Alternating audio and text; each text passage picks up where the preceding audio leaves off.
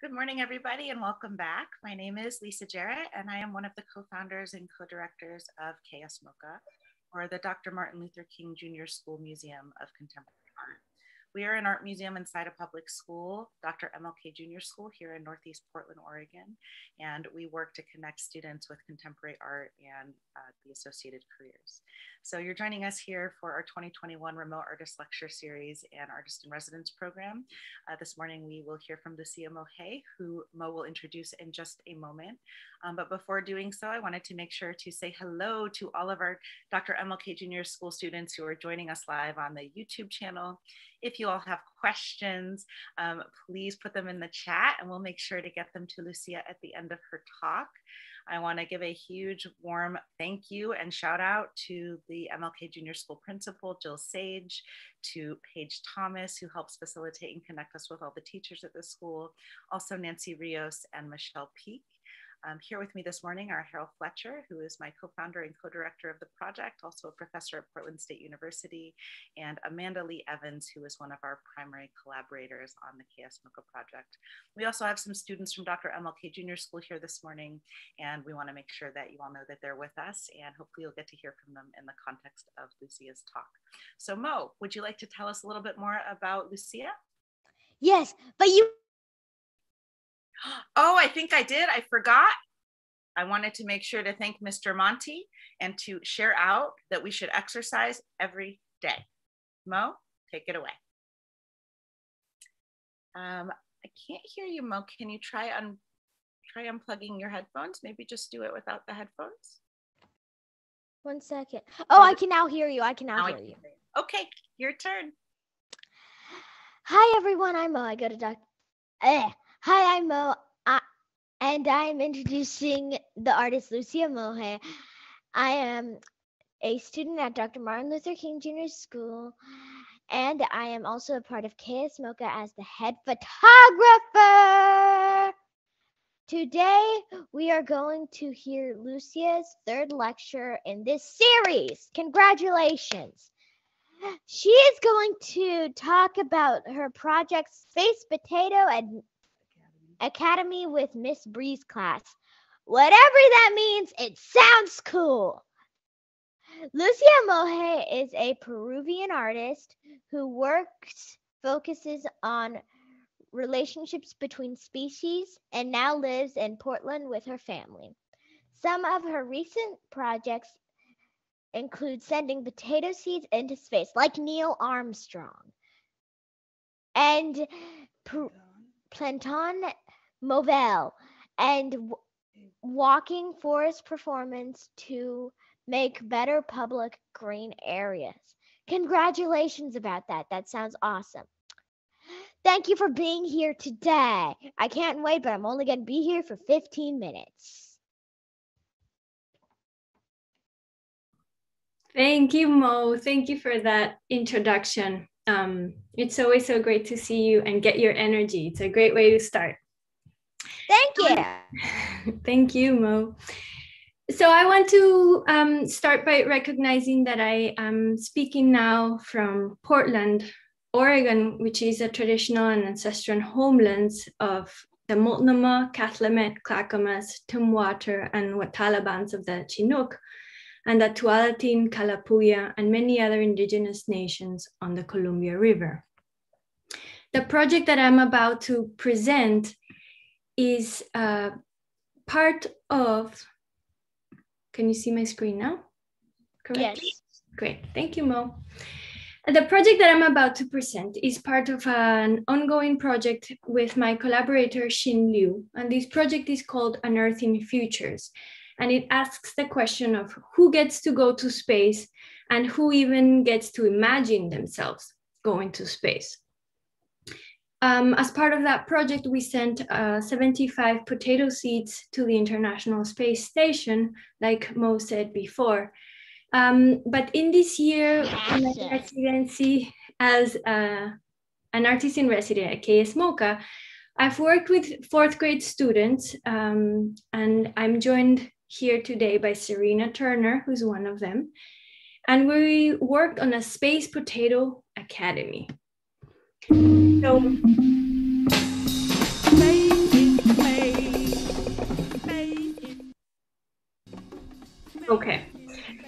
each of the first grade students received a booklet and a potato.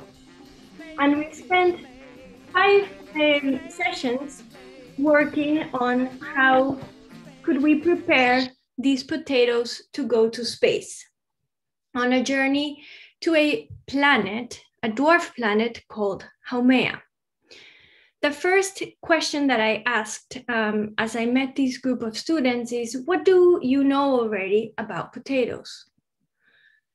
And here are some of the answers. Potatoes grow underground and they can make potato chips and French fries. There was an overall agreement that potato chips and French fries were very tasty. But then we went to learn a little bit more about potatoes.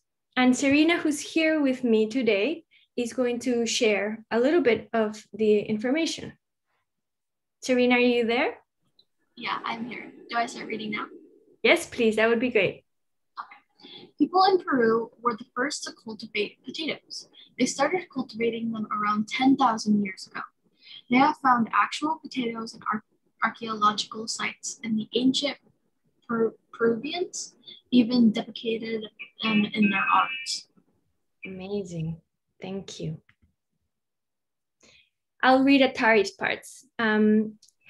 There are more than 6,400 varieties of potatoes in Peru. Varieties are types of potatoes. Only around 8 of these types or varieties are grown in the United States. Hi, Serena. In 1536, Spanish conquistadores liked the flavors of the potato and they carried them to Europe. In Europe, the potato helped end the famine, the large period of hunger in many places, including Ireland, Netherlands, Belgium, Prussia, and Poland. The first permanent potato patches in North America were established in 1719 in New Hampshire by Scottish-Irish immigrants. So this is a very summarized version of the potato travels on the earth. Yikes, sorry. Today, potatoes are grown almost everywhere in the world. In 2008, a Lebanese farmer dug up a potato that weighed nearly 25 pounds. It was bigger than his head. Potatoes are a superfood. They are loaded with important nutrients like vitamin C, potassium, fiber, and carbohydrates. We talked about how the potatoes having vitamin C, which is necessary for the growth of development and repair of all body tissues, potassium, which is good for muscles like our hearts and helps keep our body's water balance. Potatoes have fiber, which lowers the risk of heart disease, diabetes, and obesity, and carbohydrates, which are a major source of energy for our bodies. So just this in itself is a great reason to have potatoes join us in our travels through space.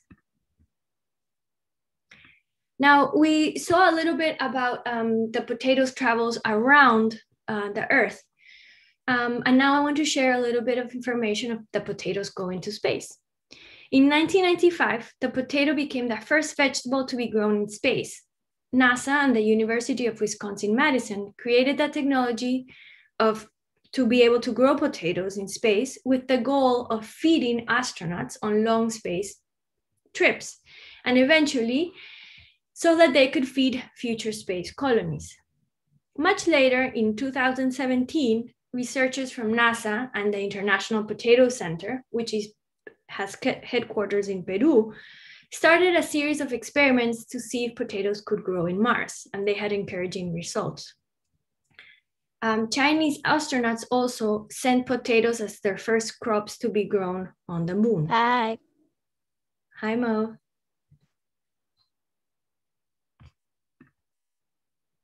Now, that's our first introduction to potatoes. Now, what do we know about Haumea, this planet that the potatoes are going to travel to?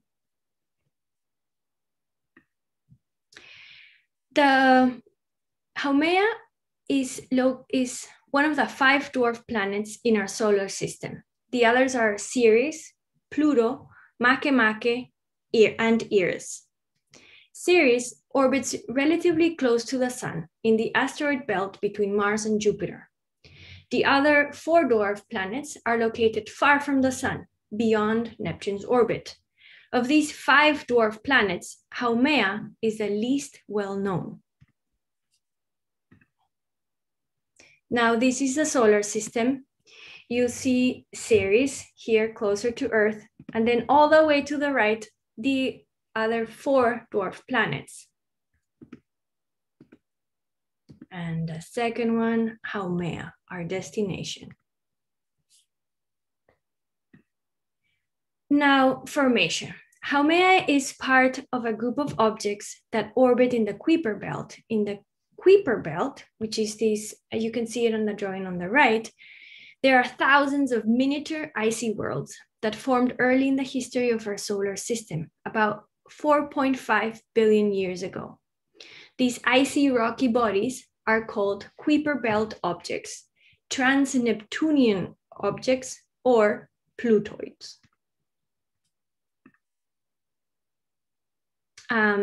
Structure. The dwarf planet Haumea has an oval shape, and astronomers believe it is made of rock with a coating of ice. Size. With a radius of about 385 miles, Haumea is about 1/14 of the radius of Earth. If Earth were the size of a nickel, Haumea would be about as big as a sesame seed. And there's a sesame seed right there. Distance. Haumea is located 4,010 million miles away from the Sun. This means it takes sunlight 6 hours to travel from the Sun to Haumea. In comparison, it only takes 8 minutes for sunlight to get to the Earth. That means that it's really, really far away. A day on Haumea lasts only 4 Earth hours, making it one of the fastest rotating large objects in our solar system. And Haumea also has 2 moons. One of them is called Namaka, and it's the inner moon, and Hayaka, which is the outer moon. Both of these moons are named for the mythological daughters of Haumea. Haumea is a Hawaiian goddess. Hayaka is the patron goddess of the island of Hawaii and of hula dancers, and Namaka is a water spirit in Hawaiian mythology. Haumea was given the name of a Hawaiian goddess because it was also discovered by astronomers and scientists in the Hawaiian Research Center. Oops, I answered my own question. Rings. Haumea is known to have, is the only dwarf planet in the Kuiper belt to have rings. And scientists discovered this in 2017. Do you know of other planets in the solar system that have rings? So I'll answer the question first. These slides that you're seeing here, I should also mention, that are part of the work that we did together with the students. Exploration. Everything we know about... Sorry, Serena, I'm having technical... Everything we know about Haumea is from observations with ground-based telescopes from around the world. Thank you, Serena. Okay. Now, the next question was, now that we had introduced the potatoes and the planet, why are these potatoes traveling to Haumea? So it was up for us as a group and the students to decide why would these potatoes go to Haumea. I also want to mention that as I described Haumea to the participants, to the students, I didn't share any pictures of the planet. So the idea was to start building the image of what that planet looked like just from the information that they heard. And then they made drawings of what they thought Haumea would look like. And only at the end did I share these GIF of Haumea. This is important because really there are no pictures of Haumea. So all the information that we have is really rendered by artists, just the same as the students and Serena and her peers making drawings of this planet. These are some of the answers that we got. Why would potatoes go to space? To experience it, to live there because it looks like a potato, to learn if there are other plants, perhaps new types of potatoes. So the next question was, based on the potato's shape and what they were going to do in their mission, what do you think their ship should look like? And before starting to draw, we looked at form and function in nature. How is shape connected to a reason, and how there are different living beings that have the shapes that they do based on where they live, what they eat, how they move, and what they need. One of our examples was the amazing bat and their ears that can even change shape as they hear different sounds. The other concept that we looked at was biomimicry, how humans have looked at nature for inspiration for many, many times, because animals and plants have so much practice doing what they do that they can teach us a lot from their experience. And some of the examples of biomimicry that we saw are trains that are inspired by kingfisher birds. So with these two things in mind, we started to think about what would a spaceship for a potato look like. And here are some of the results. This is a drawing by Atari. Atari was thinking about how made these structures in the bottom so that the ship could land on ice. But Atari wasn't sure how thick the ice was going to be. So those structures actually have water to help the ship land softer and not depend so much on the ice.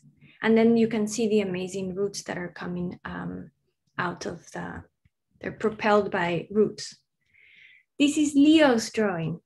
Leo made a very elaborate drawing also that had different sections of the ship, and all of these details were describing how this ship was going to kind of detach. Some of the rocket areas were going to be detached throughout the journey. This is a drawing by Amauri. We also did drawings of a ship for a potato when the potato was going to travel alone, and also a drawing of a ship for multiple potatoes to travel together. So this is Amauri's drawing for multiple potatoes to travel at the same time. It's kind of like a rocket bus. This is a drawing by Sophia. This is a drawing by Johanna. Spacey spaceship. Now this is a drawing by Serena, who's here with us. So I'm hoping, Serena, maybe you can share about your drawing yourself. Yeah. So like the top part of the ship, it's meant to look like a potato chip bag. That's why I made it like square-ish, because potatoes, they can be made into potato chips. And then at the bottom, I wanted to make it look like half potato and half potato chip bag. So the bottom is it's supposed to look like a potato, and then the stuff at the bottom, those are meant to be roots. And on the inside, in the potato area, I was thinking that they could have dirt and water down there, and that's where they could possibly sleep. If that way they could be in their natural area.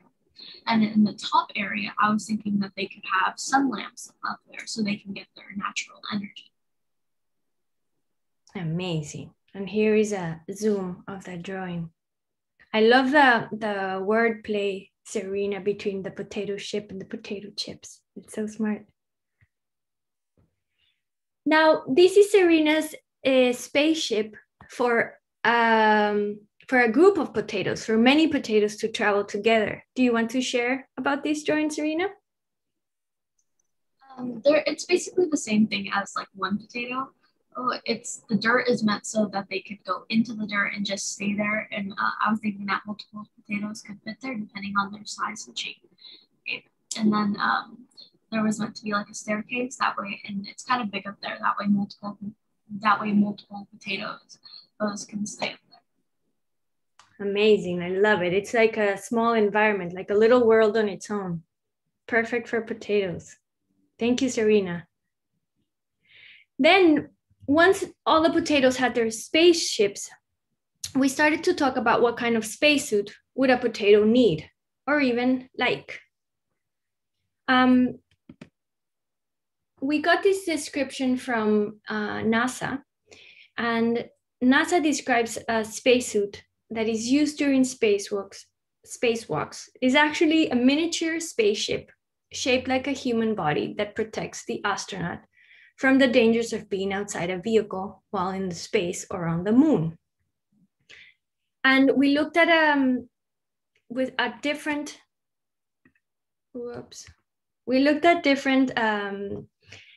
spacesuits from astronauts from the past, the ones that are going to be used now in future expeditions by NASA, but then also spacesuits that were designed by artists. So how have different people imagined the spacesuits?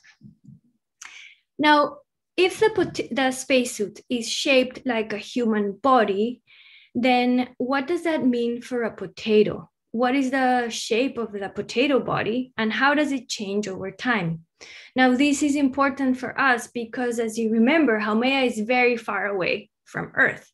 So in that time, the potato could have changed its shape.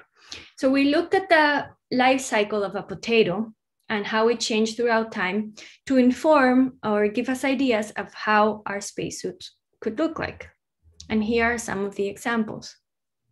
This is Leo's potato spacesuit, Amaury, Atari, Sophia, Serena. Serena, would you like to share about your drawing? Sure. On the left, that's what the outside of the spacesuit would look like. I was because on the ship it says made by PASA, Potato NASA. So when I was making this, I was thinking maybe like the potato would be the owner of Potato NASA. So I decided to make it look like a suit. And then on the inside to the right, I decided half of it could be filled with water because potatoes need water to live. And then at the bottom, there's dirt because they need dirt, obviously, and then air on the left side of the inside of the suit. That's a great idea, Serena. I didn't hear that before when we were together, but I love the idea of the potatoes starting their own astronaut agency so they can be the bosses of their own space travel. That's a great idea. Thank you.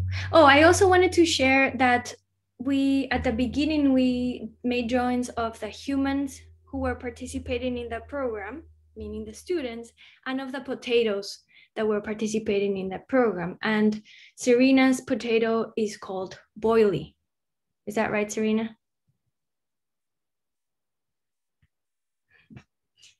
Now, after we have the spaceship and our spacesuits, we started to talk about the travel. So on our way to Haumea and then on our way back.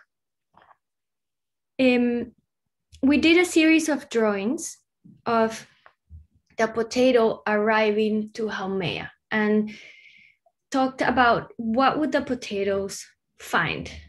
What would the planet look like? Would they land on the planet or would they just orbit around it? And if they landed on the planet, would they leave the spaceship? Would they find other potatoes that they were imagining, or what would they do once they were finally there? This is Serena's drawing, and now I see it. It's PASA instead of NASA. Amazing. Do you want to talk about your drawing, Serena? Sure. For Haumea, I was thinking of like a moon design, but I didn't want it to look like the moon at the same time.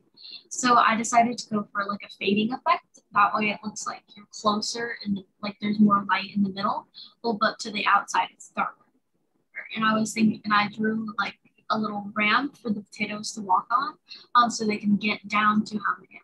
And for space, I decided to do like a bunch of smudging designs. That way it looks like a bunch of stuff that's like in space. And I decided to draw the ship there, or that way they're coming out from the ship. That's awesome. I love that drawing. Thank you, Serena. And I love PASA. You know why I'm so excited about the idea of PASA is because part of my interest in doing the Space Potato Academy was to think of different ways of space travel, different ways that we can imagine the future. And I thought potatoes would be great companions to imagine both of these things differently, more colorfully, with different missions in mind. So the idea of PASA is perfect. It kind of like brings all of these ideas that I had in a very clear way. I'm going to write that down for the future, if that's okay with you, Serena. PASA, love it. So then when we were in the planet, we started to think about, the idea was to think about when we came back. It is such a long travel again. So by the time that the potatoes came back on Earth, it would be the future here. And the idea was to think about what would the Earth look like? And then for this part of the imaginations, I wanted to bring together the perspectives of older people in the community and the young voices of the students. So we asked, because Miss Paige Thomas helped me and Michael Stevenson as well, they both helped me interview or ask these questions to a group of members of the community.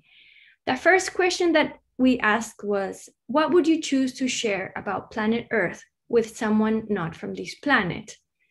For example, someone in Haumea. And these are some of the answers that we got from them. I would share the real story about the way they treat people, the treachery of white supremacy and its social conditions, and the way the world was abused and stolen. I would tell them to please be kind to everybody and not destroy anything, because Earth is a wonderful place and we could all get along. If we were to run into some Martians, growing up, we were always told that the Martians were coming, I would probably find out what their world is like, ask what they are doing to help preserve their planet. Then the second question is related to that idea of traveling back to Earth. We asked, how did you imagine space travel or the future in general when you were young? And here are some of our answers. Our president, John F. Kennedy, made a speech that we would have a man on the moon before the end of the 1960s. Things seemed to move quickly. We got color TV and they started showing Star Trek and other shows in the future of space. Things you just dreamed of were coming to life. As far as space travel, we knew it was coming because that is when you had the missiles and all that. I tell you what we didn't know was coming. It was internet and texting and all that.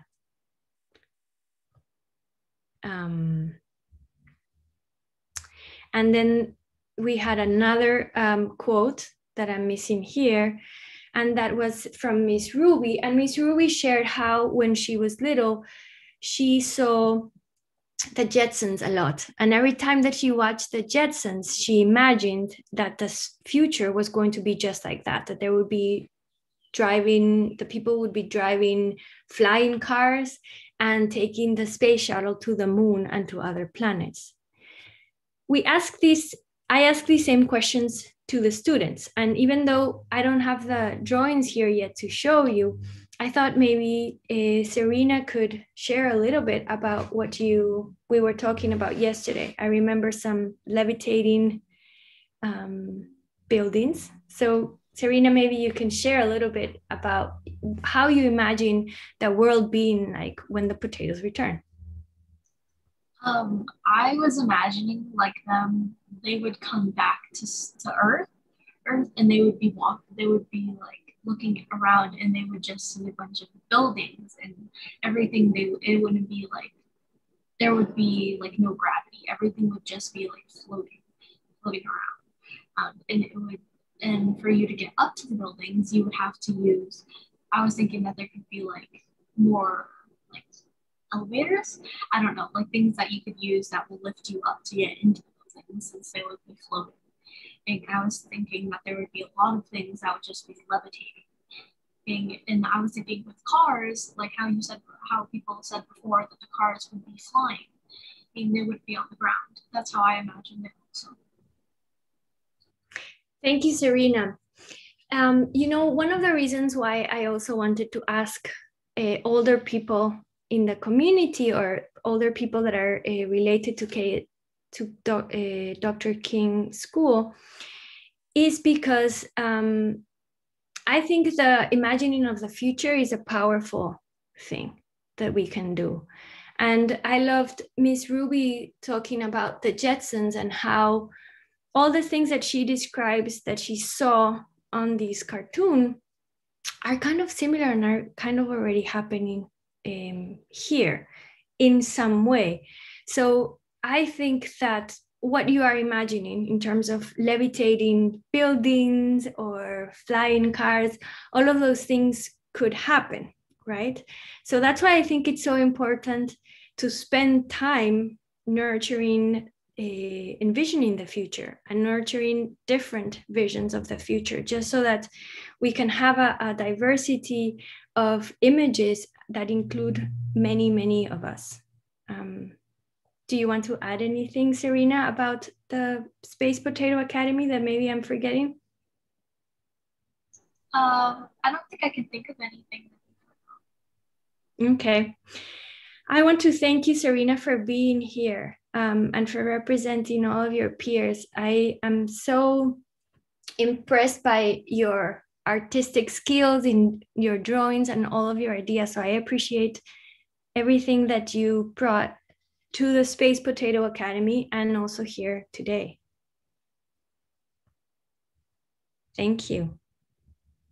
So now maybe Serena and I could answer some questions if anyone has any questions for us. Thank you so much, Lucia. Oops, Maya. Thank you, Lisa. Yeah. I also, sorry, Lisa, can I quickly interrupt you, because I want to say thank you to Miss Thomas for all her incredible support in being able to do this project with the students.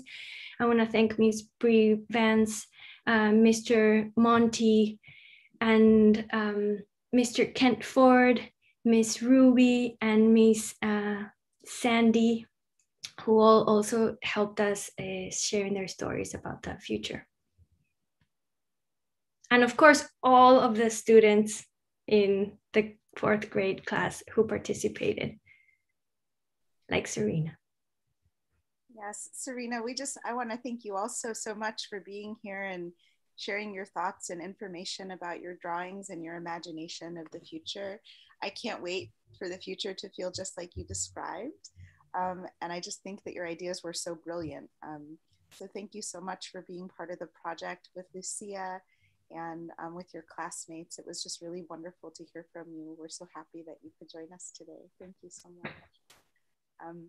So we do have a few questions that are starting to pop up in the chat. And this question comes from Joey. Joey is asking, did the idea for space potatoes come more from trying to share culture and migration of a food, or is it more about your interest in space? Or do you feel like it was always a mix, or that one came after the other? I love this question, Joey. Thank you. Yes, thank you. This is a great question. So when I started working on this project with my collaborator, Xin Liu, we really were thinking about how the dominant narrative of the future and space exploration is really following Western aesthetics and politics, right? why are people, who gets to go to space and why they're going to space, is really mostly a continuation of colonialism. So when we started to think about how do we think of space more broadly, more diversely, with different goals and even aesthetics and politics, we wanted to look for a messenger for diversity. And we thought potatoes would be a great messenger for diversity, because there are so many types of potatoes. They come in all kinds of colors and shapes. So there is no, when one learns more about potatoes, if you hear the word potato, you don't necessarily only see one. I at least see many varieties. So that's the reason why we chose potatoes. But to go back to your question more concretely, I think it was both. I think we went back and forth between being interested in the plants, the history of the potatoes, the migration, and sharing different cultures, and our interest in space. So it's really going back and forth, and each side of the project is feeding on each other. Thank you, Lucia. I am curious to ask Serena a follow-up question to that. Serena, what was it like the first time you heard about Space Potato Academy and sending potatoes into space? At first, I was kind of just like, why are we sending potatoes to space? Because it was a little, in my opinion, it was a kind of a bit of a weird project, and then I overall, over the time, I started enjoying the project. Thank you for that. I felt the same way the first time I heard about sending potatoes into space. I was like, this is the weirdest thing I've ever heard, and I love it. And the more that I got to learn about it, the more that I've just grown my own knowledge about potatoes and thinking about all of the ways that this can really apply to my life in real time. Thank you. I have another question here from Tenzin. Tenzin says, I love the various ways you involve the students in brainstorming about the different components of the project and what it might look like. Did you ever come up with your own drawings as well for what you think these different things would look like? Lucia, I think that's for you. Thank you, Tenzin. That is a great question. The answer is yes, definitely. Not as much as I would like. So I still have all these drawings in my head that I need time to get them out. But definitely, I think I've been very inspired by the conversations that I've been having with the students. And I, as an artist myself, I can't help but think, okay, I would do it this way. So yes, I have made some drawings and also have many more to be done. Can't wait to see them. Thank you, Lucia. Thank you. Serena, there's a question for you. This one comes from Janet Marie. And Janet Marie is asking, what was your favorite part of doing the project? My favorite part of doing the project was maybe drawing Alvea. That was my favorite part because I got to be able to think about what it would look like and everything. I got to brainstorm how it would look, and I ended up erasing it like multiple times because I didn't get it right. But I just enjoyed the fact that I was able to think about what it could possibly look like. Thank you, Serena. Lucia, this question is for you. You spoke, Jordan would like to know, you spoke about involving an older community and getting some comments from those folks. Who is older, and what are your plans for using this in the future? That's a great question. Thank you. Who is older? I think at this point I am older, right? So I am older than the fourth grade students, and I have my own interest. I have my own visions of how I imagined the future when I was young, and I was interested. Okay, let me restructure my answer. I had my own, the way I imagined space when I was young influenced me starting this project because I didn't imagine it that much. And actually I also watched the Jetsons a lot, like Miss Ruby, and loved it. but when I talk about involving older people in the community, the answer is I don't know how old they are. Sadly, because of COVID, all of this project has happened virtually. So in my dream world, we were joining in the same room and we were meeting and interviewing and talking. And then at the end, planting our potatoes together, our space potatoes, so that they could grow upwards to the sky. So I don't know exactly what age these elders are, but I know they are related to the community, and I know they have long-term connections to the school. And my interest in involving them is to see how, when we imagine our future, could we connect it to our past as well. So in this idea of imagine diverse futures and diverse expressions of space travel, I think it is important to connect it to cultural heritage, to different histories and experiences.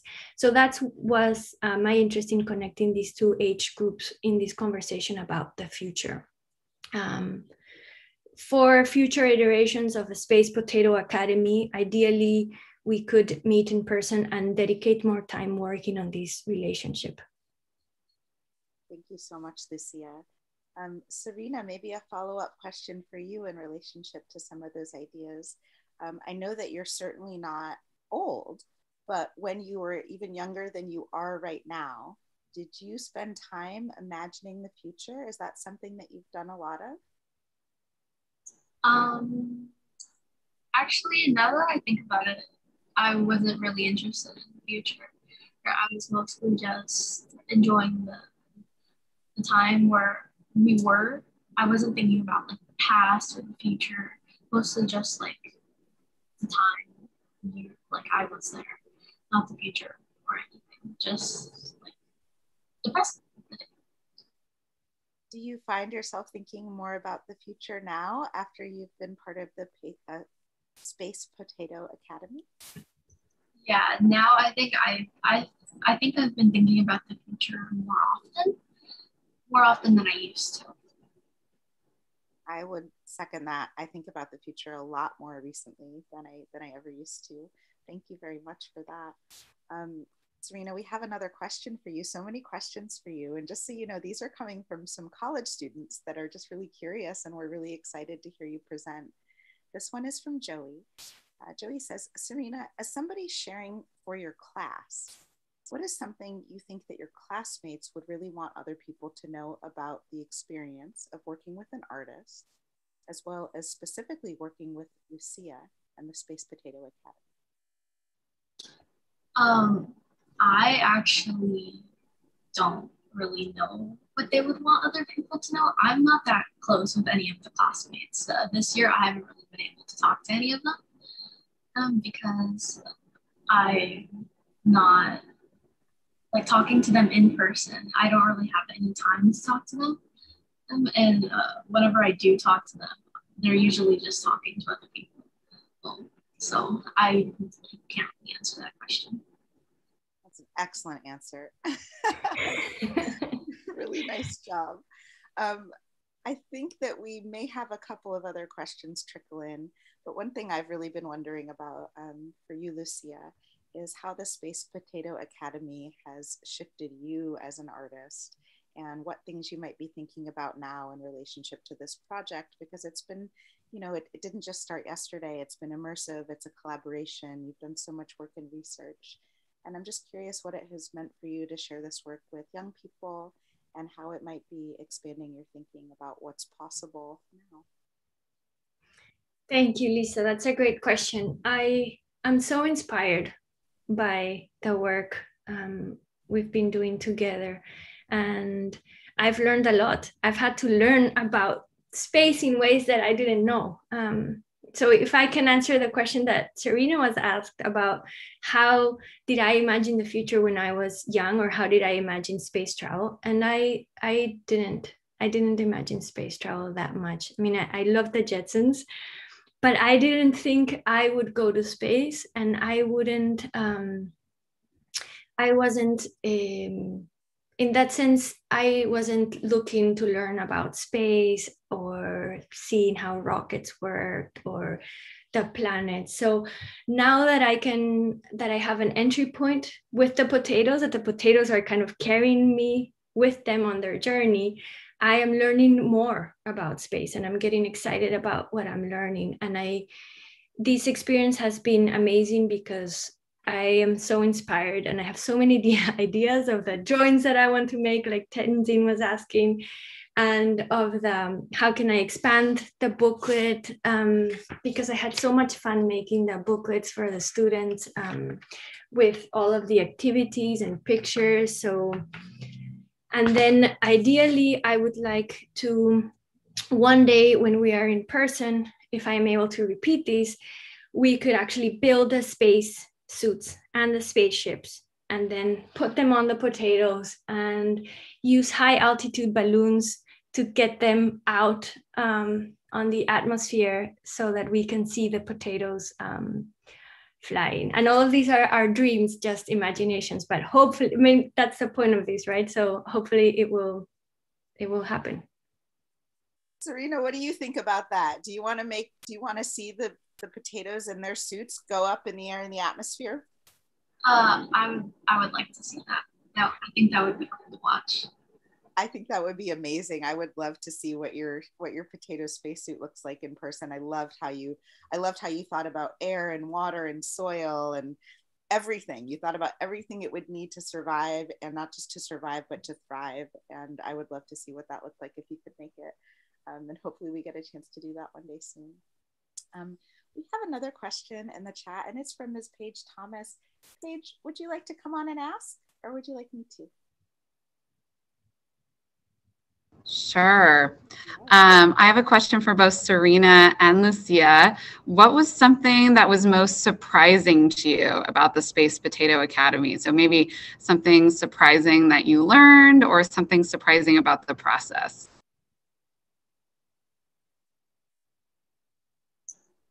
I think something surprising about the process for me, I think about the whole thing. I think at first the most surprising thing was that we were doing potatoes and sending them to space. That was just something that was more surprising to me. And I was like, who would ever think of sending potatoes to space? It's like, that would be like a thought that you think of and then you start investing into. So I thought that was it. I thought it was a surprising idea. I really liked it. Thank you, Serena. I like that. I think I learned a lot hearing from the students. I learned a lot and got inspired by Serena's drawings, for example, or Leo's information about space. Leo taught me a lot about space and about nebulas and rockets. So I learned with the students, and I don't know if that's a surprise in itself, because I'm motivated to work with young people because they teach me a lot. But still, I think what they taught me was still a surprise. So how creative and smart and open and amazing young people are. Brilliant geniuses. We love them so much. Looks like we have just a final question here, and this comes from Karen. Karen would like to know from both Serena and Lucia, what is your favorite potato recipe? I think my favorite potato recipe would just be boiling potatoes, and I think that's why I named my potato boiling, because I love boiled potatoes. But I'm not a big fan of potato chips, but I like them. I'll eat them. I've been same with French fries. I'll eat them, but I'm not a big fan of them anymore because I don't eat them that often. I love that answer, Serena, because I wanted to make a t-shirt that had a potato that said, "I'm not a French fry," just to say, to talk about how, potatoes are so amazing even before they are made into French fries. So I love your answer. My favorite potato recipe, that's a hard one. I think causa, which is a Peruvian dish that has mashed potatoes that have a little bit of lime and a little bit of chili, and they're made into a base. And then there's another layer of avocado, and then there's a layer of, you can make it with fish, like it can have tuna or shrimp. Some people make it with chicken. This turned into a cooking recipe. And then you add another layer of, some people add, well, it depends. The point is that it's a layered dish that has potato on the top and on the bottom. Nicholas is asking, what was that recipe called again? I think you'd like to know. It's called causa, C-A-U-S-A. Causa, I think that is a perfect place to pause our conversation for today. Thank you so very much to you, Lucia, for a beautiful closing lecture in this series and for teaching us so much about where we are, but also where we can go. And Serena, so much love to you, and thank you for sharing all of your ideas and your drawings, and just for your very honest answers about everything that we got to hear about and learn about today. I look forward to being able to hang out with you in person, hopefully next year. And I have some comments in the chat coming from some of our college students. Joey just wants to say, hey, Serena, I want to thank you for your honesty. And Lucia, I've been so appreciating how you are communicating in general. Both of you are so great. Lucia, may I ask if logistically you think this project will have a step after imagination and concept? And Joey would like to know, because in part, she has a background in studying earth and space science, and the idea of a launch of potatoes going so far is so abstract in their head. So maybe this really is the last question, and I think it comes with a lot of gratitude from Joey here. Lucia, what do you think? So I think if I understand the question correctly, this idea of sending potatoes to space is an abstract one. So what do I think is the next step? Like, or do I think there is something beyond just the concept of it? Is that the question? I think so, and I'm not certain if maybe Joey may not understand that the seeds have actually gone to space. So it might be that they're, so maybe filling out that abstract part for Joey would be helpful.